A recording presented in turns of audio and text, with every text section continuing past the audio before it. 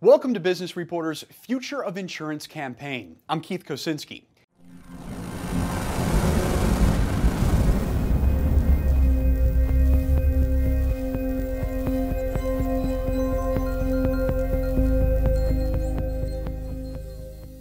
How do employee benefits brokers find and quote the right plans for their clients? How do employers evaluate their options for health insurance and other benefits? What are HR and compliance departments looking for when choosing a health cover? You will be forgiven if you think that they just need to browse the web, do a quick comparison, and find a solution.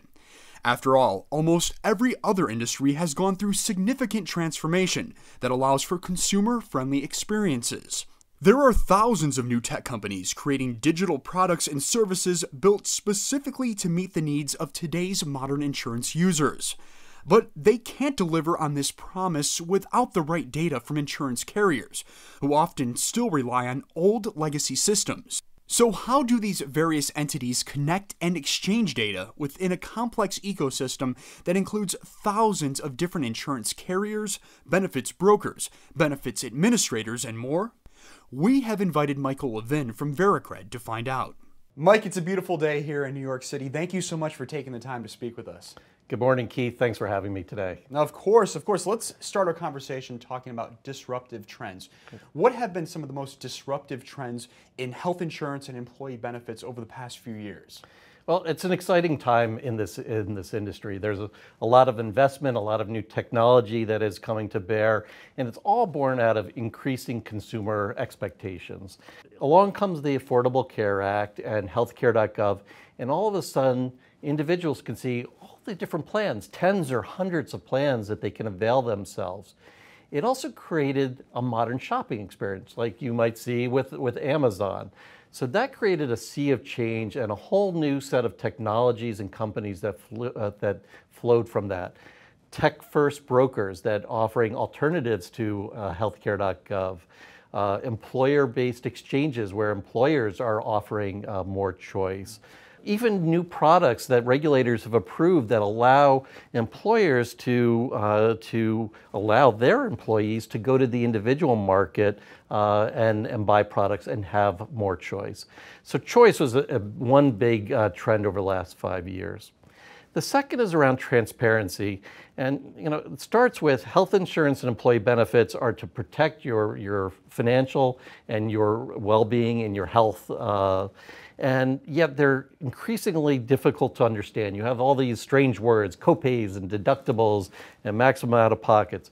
So there are companies that are helping individuals understand their insurance, help them understand whether their doctors are covered or to find a new doctor, help them understand whether their drugs are covered by a particular plan. So all these new technology bring transparency to this market that was once very opaque, if you will. The last trend is that we want to interact with these products. We want to buy them and interact with them where and when and through the means that we want. So I like to get my music through Apple Music. You may use Spotify, but each of us wants our own experience, the one that's best suited for our needs. So there's new technologies coming to bear that are allowing us as individuals and as employees and indeed employers to buy and interact with our coverages when we want to and where we want to. This is creating, and you take this all together, a highly distributed environment. You had mentioned a distributed environment. Tell us about how this new environment changes the business for insurance carriers, brokers, and ben admins. So for brokers, expectations have taken a marked step up. Their clients, whether they be individual or group and clients, employer clients, want to see the breadth of choices, not only across carriers, but even across different lines of coverage. Think medical and dental and life and what have you.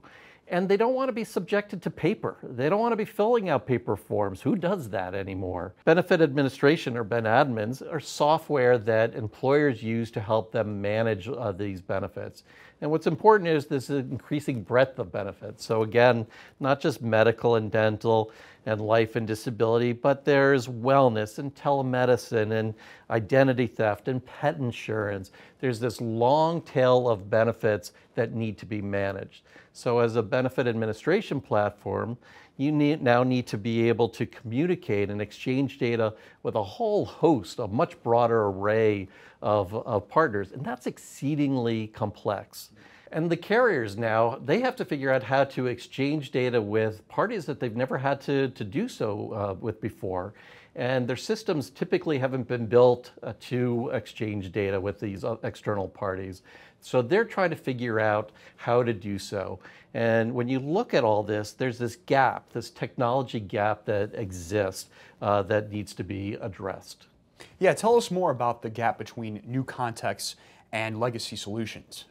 So I talked a little bit about all these tech companies building better solutions for you and I as individuals, for us as employers, for the brokers. These may be transparency applications or tech-enabled brokers or quoting platforms and enrollment platforms. So these are companies that are started up to solve those problems. They are tech companies, and they formed assuming that the data and the connectivity that they would need to enable their solution would be there. They also assumed that it would be there through things called APIs. An API is simply a way for two systems to talk with one another. But the reality is our industry has very, very few APIs, and those that do exist are not fully featured and they're not fully developed. They don't handle all the functionalities. What's left over is this garage band of different file formats and means and forms of connectivity that is very, very complex. So for these tech companies to solve their problem, to build that experience for whomever they're building it, they found that they have to now build the underlying data and connectivity. Now carriers, they have another problem. They're being asked for these things called APIs. And building technology, or when a carrier builds technology, it's never overnight. These are seven-figure investments. They take years to build. It often uncovers kind of deeper systems issues. A lot of these carriers have very old systems, sometimes combination of systems from acquisitions. Sometimes they're based on really old languages like COBOL. And when they're trying to build APIs, they realize that their core systems may need to be replaced. So now we're talking an even bigger investment and even more time. So they're trying to figure out how do they bridge this gap? Well, we talk about infrastructure as a means to bridge this gap. And you're discussing building. We know that Vericred has created a robust infrastructure to help bridge that gap. Yep. Now, how does this help with innovation in this space? Yeah. So first, what's infrastructure? Well, you can think of it as the pipes and the wiring or the connective tissue for the industry. And the value in infrastructure is rooted for all parties in its one-to-many. So for a tech company, they build once and get access to all the carriers and all the providers that are part of that ecosystem.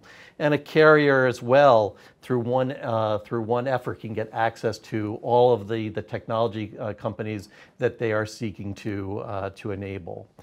And there's a bigger opportunity here with infrastructure because there are problems that no one entity, no one Ben admin, no one carrier is going to solve for because they'll just never get the leverage out of it. They can't get the return on investment. Things like business rules and validations. Well, infrastructure can afford to build that kind of refinement into this connective web because they can get the return across multiple users. Mike, one simple last question. What will the health and benefits space look like in 5 years? Well, let's start with where we are today. And people liken signing up and working with their health insurance to sitting in the middle seat of an airplane. 5 years out, we should be and will be seeing enjoyable experiences. So where you buy and how you interact with the insurance, whether you're an individual, an employer, a broker, will just be delightful experiences. We're going to see differences in how we interact with our insurance. Like, for example, Alexa, please change my address with medical carrier A and dental carrier B. We're going to see new products that arise from this digital infrastructure that just weren't possible in kind of the old analog environment in which we have lived and to a great extent currently live. I suspect that we're going to see new distribution. In the UK, for example, you can buy your auto insurance at the gas station. Might we see the ability to buy your health insurance at the drugstore or sign up for your employer-sponsored gym membership at the gym where it's natural. So all of these changes, making health insurance accessible, making it understandable, having better ways to interact, arise from this digital infrastructure. Mike, thank you so much for providing us with some extra insight into the future of insurance and benefits. We really appreciate your time. I appreciate the opportunity to tell our story.